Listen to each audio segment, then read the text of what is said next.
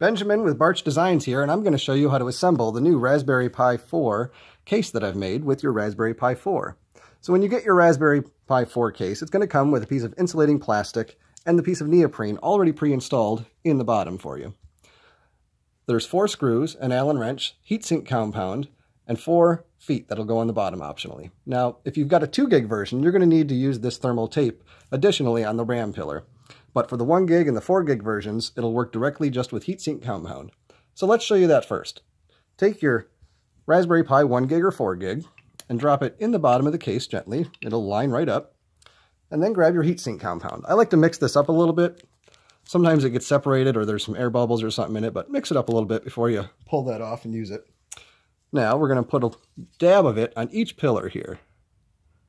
And what we want to do is put some in the middle of the pillar, and then we'll squish it down, and we'll make sure that it's spreading everywhere. So we'll set that aside. And when you line this up, right behind the USBs is where I like to line up those pillars, and that helps it line up right away. Wiggle it, it'll go down. And then you'll see there's a little bit of a gap, and as we push this together, that'll spread that heatsink compound. And then we'll take it back apart, and we'll see how it's spread. If it's spread on all of them, which it looks like it did, really good, that's exactly what you want. If it didn't spread far enough, go ahead and put a little more on there.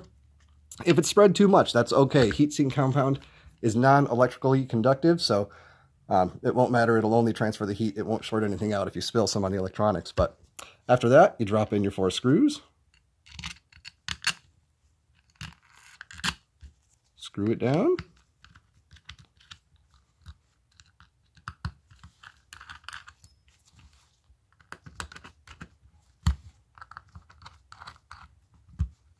And there you have your case.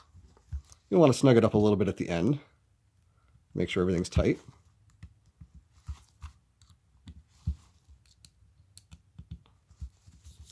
And there you go. Your new Raspberry Pi 4 case assembled and inside, or your new Raspberry Pi 4 assembled inside the case, ready to go.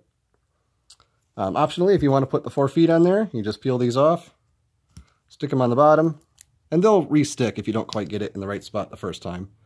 But stick those on there. There you go. Raspberry Pi 4 case ready to go. Enjoy.